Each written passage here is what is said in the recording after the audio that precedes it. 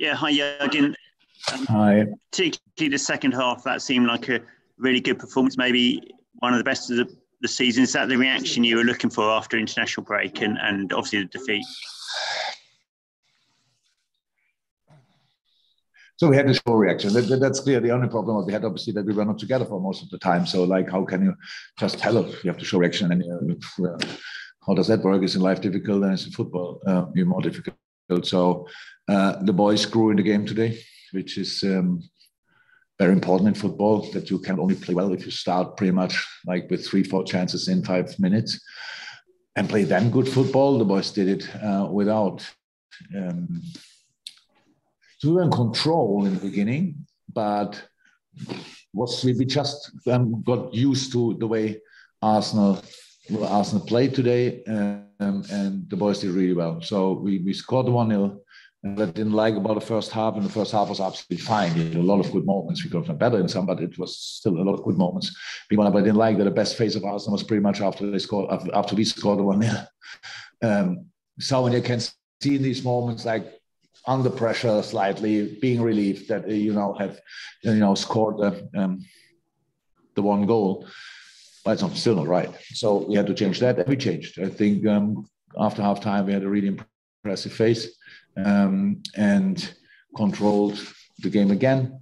So a mix, what I said already to your colleagues outside, was a mix of a very mature performance and a very exciting, with very, very exciting moments, very exciting goals, great counter press, great high press, was really good. And then finishing the situations off, and it's an impressive result. No doubt about that. Thanks. Okay, we'll go to Simon Mullock, and then we've got, I think, Masatoshi to go to. But we've got Simon next, and then if there's any other hands up, we'll go to those in the attendees. Hi, Jurgen. You're a very passionate man on the touchline. What happened between you and Mikel there? It seemed quite fiery at one point.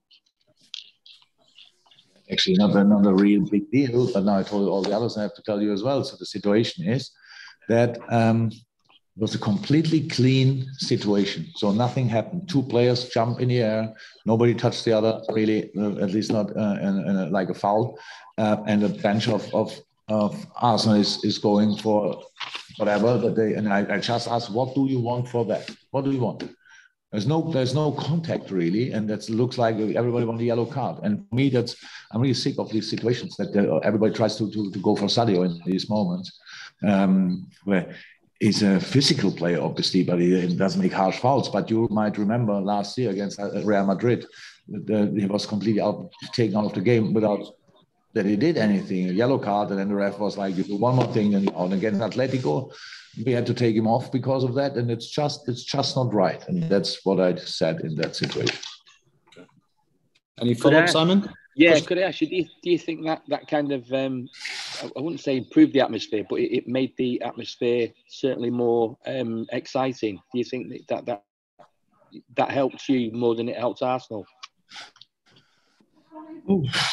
It was not a plan, but if it helped, then it's okay. But it still will not happen all the time because you said I'm very emotional on the sideline, but it actually doesn't happen very often anymore that I have any kind of arguments with anybody on the sideline. But it was, how I said, a controlled game, but not the most exciting one. And then maybe the crowd needed a little help, and so defended from that moment on first me, and then pushed the team again. That's absolutely fine, but it will not happen all the time. Okay, thank you, Sam. This will be the last question unless we get more hands up. So, Masatoshi. Hi. Taki, great first touch and first league goal this season. How important is he going to be, next period? I can't imagine how happy I am with Taki. It's an incredible moment. And he was actually today our solution for, I think, pretty much 4 positions to change, because how the squad looked, it was like he could play all pretty much 5 positions actually. He could have played both 8 positions and then all 3 up front. So and he's in a really good moment. You see that he played, I'm pretty sure, for Japan pretty well in the international games now. And now he's here and very important for us. And we're so happy. Everybody was so happy for him that he scored the goal. The way he played today reflects really good how he trains in the moment. So he will have games. No doubt about that. Yes. Thank you, sir. Final question, Ian Whittle, to finish the press conference.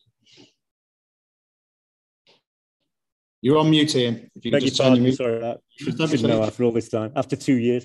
You're not the sort of manager who makes big excuses about injuries, but you do have quite a few players out now. That performance and the last few results, apart from the West Ham game, does that give you particular pleasure in terms of the rest of the season that you've got through this difficult period? No international breaks now, no international games till March. For Europeans anyway. I'm just wondering, so the general state of things in terms of injuries and fitness and general health going on for the rest of the season. International break until March, I heard it so often. But in January, there's a little tournament in Africa, I just want to say. And I think Asia is playing games as well, if my numbers are right. Sorry? South America. South America as well. Great. Oh, can't wait. Yes, the situation is not easy. And today, obviously, Joko went off and he got a proper knock against his knee, or they went knee to knee, I think. Now we have to see how quick that develops in the right direction. Hopefully, it's nothing serious. That would be very important. Midfield. Now, Ox didn't play 20 games in a row. Fab came back from international. Before the international, he was injured. Played there. And Thiago cannot have rhythm really because he didn't play a lot of games because he was injured as well. So how the boys played today, how they found together as a really compact into a really compact formation, is absolutely exceptional. And we'll never take these kind of things for granted. I told the boys after the game, it doesn't help us a lot for the next 4 or 5 weeks, but it helps us for tonight, and that's the only thing we could do today. Now we have to, need to have a look and who is able to go again and who we have to rest or whatever. So, and then we will see who, in the moment when somebody tells me, so that's now, these are the names, you can make a choice, then I will do that. But we will fight. We will fight with all we have. And some players have little chance to come back for Wednesday, I think. That will be great.